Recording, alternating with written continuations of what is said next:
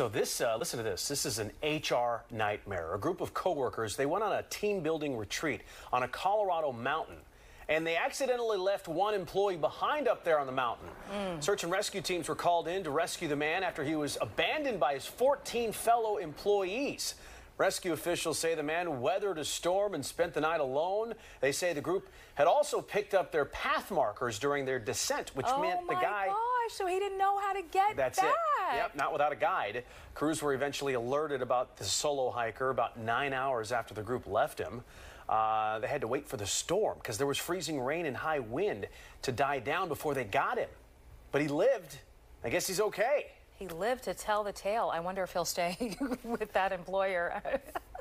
15 people, so, you know, they went down with 14. And no one notices that he's not with them? When they got to the bottom. Hey, where's Bob? That's odd. I thought you had Bob. I'd be looking at all of them sideways.